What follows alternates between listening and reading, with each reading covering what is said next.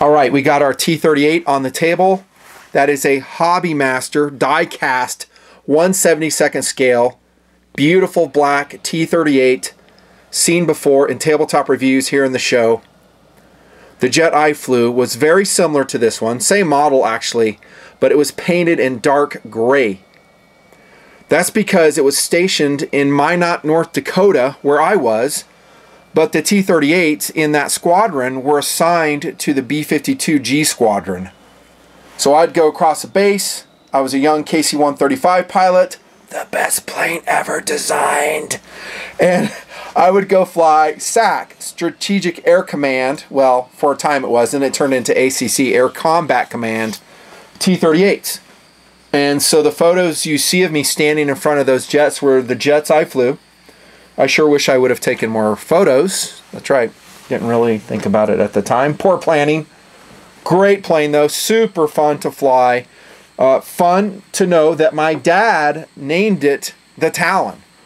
Yeah, my dad named the T-38 the Talon. He was in the Air Force. He won an Air Force naming contest. I think I've shared that before. So kind of a cool tie-in. I felt like by flying the T-38, a supersonic trainer, the trainer version of the F5, less powerful, different motors than an F5, but basically the same airframe. I felt like the circle was complete, and I really, really enjoyed it. I still have my T-38 G-suit. I still have my T-38 helmet, and who knows, maybe one day I go fly them again. Or another jet, something Russian would be fun, actually. Yeah, MiG-29 would be awesome. So I'll keep my options open. If you own some of those, get in contact with me and check me out. I'll go fly your jets. That'd be a fun TNP video. I got lots of great memories in the T-38. One of my fun memories, I may have shared this in Air Force Stories, I forget, is we were not a training plane. And there's a lot of culture in the Air Force, and if you're not in the Air Force, it would take too long to explain it. But the people who are in Air Training Command are a bunch of weenies. Generally speaking, I think that goes through all the branches, and they're just a bunch of douchebags. They don't really have a major weapon system like we did.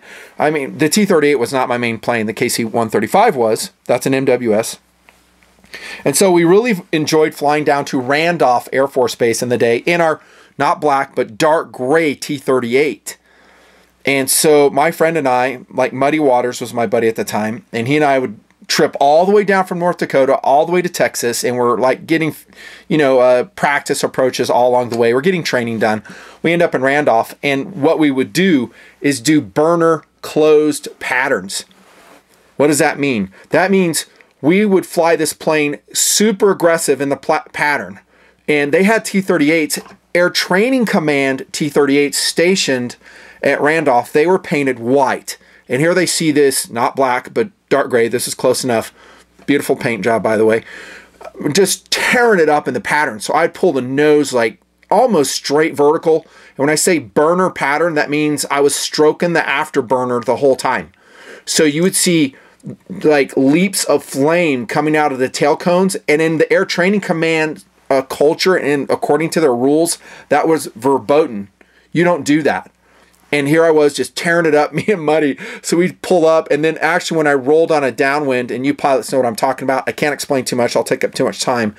I'd roll on a downwind, and so I would actually go inverted, and then I would kind of come like this, and then sometimes to roll, I would do a complete roll, and then roll out on downwind. So we do like, I don't know, maybe about 7 close patterns till our fuel is short, especially in burner, we burn a lot more gas.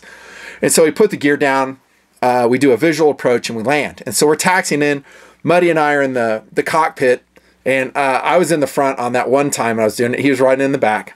So I was playing aircraft commander.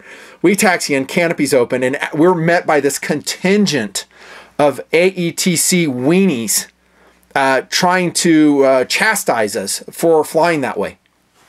And so they get out, and they come up to us, and we're standing by there, you know, filling out the 781, our forms.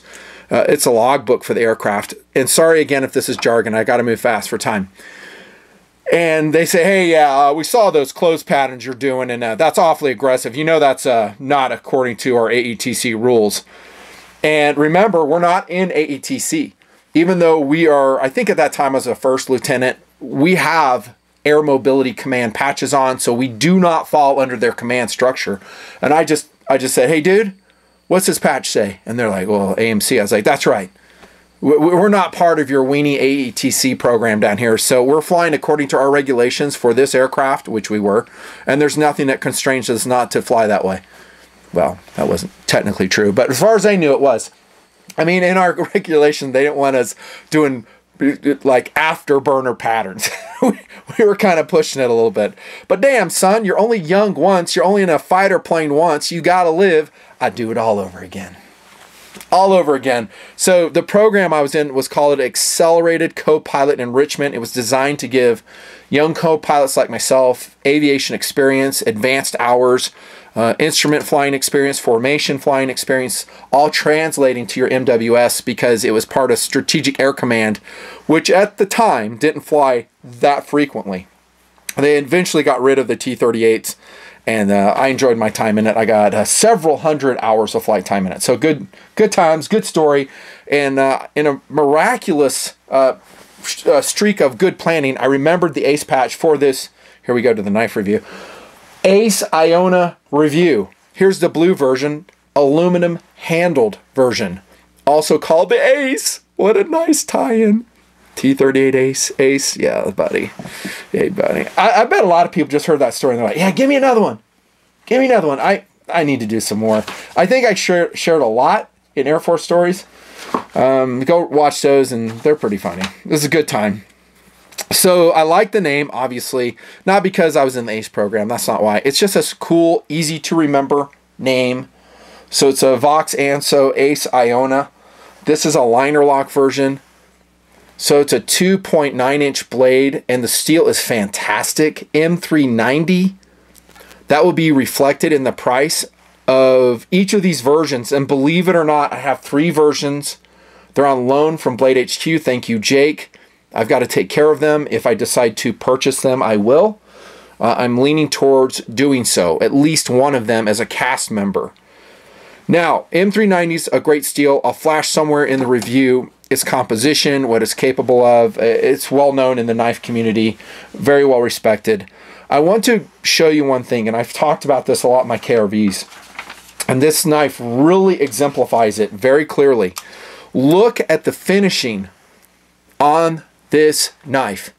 The Giantmouse, by the way, that's the brand, Giantmouse. There you go, Giantmouse. First of their brand I think I've reviewed, actually. So I don't remember reviewing another one. So here we go. Getting it done. Look at the finish on it. How beautiful that is. So it's kind of a between polished and satin, but look at how beautiful that is and how refined the striations are. And don't take what I'm getting ready to say in the wrong way. I love Spyderco. But sometimes Spyderco on their Taiwanese blades has some very distinct vertical striations. This is, as you can see, a Sage 5 FRN.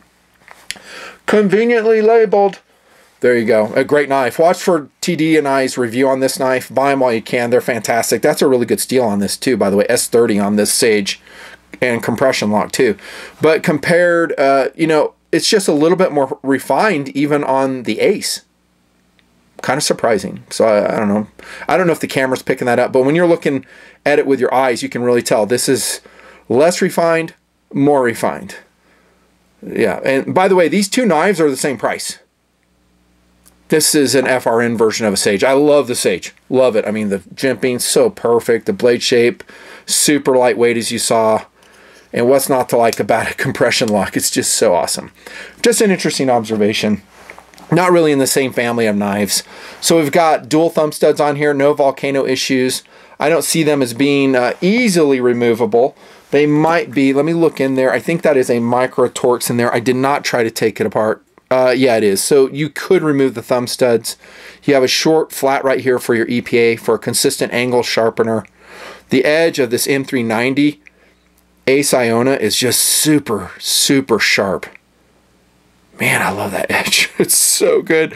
Just, I'm really impressed with the blade shape. The length of the blade is perfect for EDC. The finishing is perfect. This knife, guys, is hitting on all cylinders for the most part. This version is a captured liner lock. So we have 6000 series aluminum. This one coated in blue. Good luck finding these because they do sell very quickly from Blade HQ, and I don't know when they'll get it, and if I can't, I always want to give a BHQ link for the knives because they're so pro 2A, so I like supporting them. But if it comes down to it, if you guys are looking, I'll give an affiliate link to Amazon, so I do that once in a while. Maybe it's over there. I didn't even look prior to the review. Single-sided adjustment on the pivot screw, and we've got some phosphor bronze bushings in there. There's your stop pin. There's a look at a wise decision, and that is you're going to have stainless steel on this side. You can see it non-skeletonized, and then this is just pure aluminum in this version, and then you have your standoffs, and you can see made in Italy in there somewhere. See that right there? Pretty cool. M390, a very high-end, well, not the highest end, but a pretty high-end European steel. Nice curvature in hand, real comfortable. This is a really good EDC knife. I said it's hitting on almost all cylinders. You know what I'm going to say here? Do I need to say it? Okay, I'll just leave it. Jimping. I wish it was jimped. I haven't changed. I'm consistent. Now, I used to have some Kershaw that had the same bend, and I don't know if I sent it off to a TNP Patreon member. I give knives away all the time. Become a donor. Maybe you'll get lucky sometime. I just do it kind of randomly. Mrs. Nut and Fancy helps me out. But it reminded me of that knife. This one is a lot better, and I really love its clip. It's a tension wire clip, deep carry. They're really my favorite, and I say that about the Spideys, right? I've been raving about Spidey clips like this forever. That's what I put on my special edition Dragonfly. Speaking of Spyderco, this one having a bit of wear and tear on it at this point. This is the TNP version Spyderco Dragonfly. Oh, dudes, that's sick. Stay tuned. Maybe we'll do some more special edition Spydercos. Be ready to pounce because they sell so quickly. But there's that clip. Love it. Love it. So great clip. Really comfortable in hand. No hot spots. There's no lanyard hole, but I don't really care because this is such a small knife. This one did come out in some other colors. I think I saw orange, gray, and some other colors. This or orange would be my favorite in this version of it. And the lockup, of course, is fantastic. There's your centering of the Giantmouse ACE Iona. Speed is fantastic. Comes out very quickly. I'll show you a couple competitive offerings, but honestly, in inventory right now, I don't have too many that are solid aluminum handled like that. Another reason I'm thinking about, wow, I might need to put some of those in there. Most of mine are captured liner locks with G10 scales. Speaking of which, here comes just such a version. This is the milled ACE Iona. So this one's going to be an orange G10. Get ready to get excited because it has those Flintstone Vox or Anzo texturing on it. Look at that. Look how cool that is. Man, that's cool. Same blade. This one has a little bit different finishing on it. So I think it's more of a stonewash finish on this variation, which I don't mind at all. Between the two, I like that one just a little bit better. I just like how classy that presents. Same clip. You're going to have much better traction with these G10 variations of the ACE Iona. Yeah, they're going to be, I think, about the same width. If you look at them, they're very narrow and easy to carry. Super lightweight. They're only like 2.6 ounces, these ACE Ionas. Super lightweight, easy to carry. Really, the only miss is that we don't have gimping on the top side. Look at how clean that is. And notice on this one too, they didn't put a steel liner on this offside, the non-liner lock side. Well played, Giantmouse. There's your timing. Pretty early on this one, and it'll wear in nicely. And here comes a blue variation of the Giantmouse ACE Iona. So it's just like that orange, but TNP blue. Look at that. Oh, dude. That's pretty. Pretty, pretty. Nice markings on the blade there. Dual thumb studs. Super lightweight. I really like these knives a lot. Obviously, the philosophy of use would be EDC blades, like hands down EDC blades. That's what they're about. Competitive offerings. Again, I don't have any exactly like this, but seeing as how we do have some Ionas that are in Flintstone, I call it Flintstone because, like, you know, the caveman style milling on the G10, which I've always liked. It provides traction. It's very visually interesting. I'm going to remind you of how awesome the Civivi Elementum is. 3 ounces, D2, about 50 bucks. Same quality on the blade. So made in Italy, made in China. We Knives division, Civivi is, and you cannot fault their quality. The Elementum is fantastic. This one is in a beautiful purple hued blue. I really don't know if the camera's picking that up. Like, if I look at these two colors in real life, this one looks like a kind of a sky blue, and this one is a purple blue. And this one looks like a darker slate blue. You might be able to detect that in the camera. I'm looking at the viewfinder. It kind of picks it up. I love this knife. Really good. Deep carry clip. It's a flipper design. No hot spots. And then we have that beautiful jimping on the back. Oh my gosh, super lightweight. And there's your lanyard hole if you want one. Deep carry. The Civivi Elementum is just fantastic. A lot of cool different colors. This one is discontinued. It's long gone. And I just looked it up online. It's the Kershaw Hype 1684. And dudes, these are trading at 100 bucks now.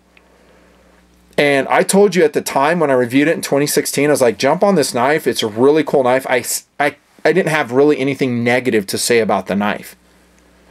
So hopefully you got one. A 1684 Hype is such a great knife, and it's aluminum like this. So I was lucky to find this in the collection. Deep carry Kershaw clip. Pitch black variation here. Beautiful. Good jimping on the top. I just love this knife. And at the time, it was affordable. It actually matches our T38 perfectly. That would have been a sick flight suit knife. Break out your hype in the day. What else do I have? This one is a little bit different. It's a Kershaw Mini Natrix, 2 ounces, 8 CRs of steel, 30 bucks. I just love the Natrix. Speaking of Kershaw, it's just a cool knife. It's just cool. Not as quick to deploy because it has like a deployment slot here. Go watch my review on it. I don't know if it'll be posted by the time I post this one. It's really hard to get all the content out while these affiliate links are still live. Short, really compact, deep carry clip. I really like that. And it's just a good looking knife. Really good looking knife. And I have a whole video coming out on that whole series. And it's inspiration, which I think you'll love. Last but not least is the Kershaw. Here we go with Kershaw again. This is an aluminum frame knife, 4.2 ounces, the Dash. I've shown it multiple times. It's very similar to the Hype. This one right here, very similar. It's just a little bit bigger. Lines are a little bit different, and I really love that red version with a Kraton insert in it. The clips are the same. They're speed assisted.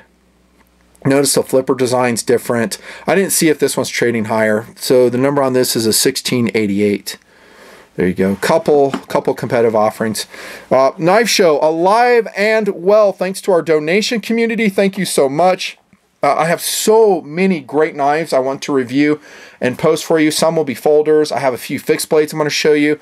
Stay a long-term donor. Right now I'm using Patreon. You'll see them break there first. And good luck getting these knives. These ones, by the way, the Ace Iona, big thumbs up from Nothing Fancy. Get them while you can. The colors are going to sell down, and I don't know if they're coming back. That's a problem we're seeing with all these knives, just like the Hype. They're there for a short period of time, and then they're gone forever. Thanks so much. We'll see you.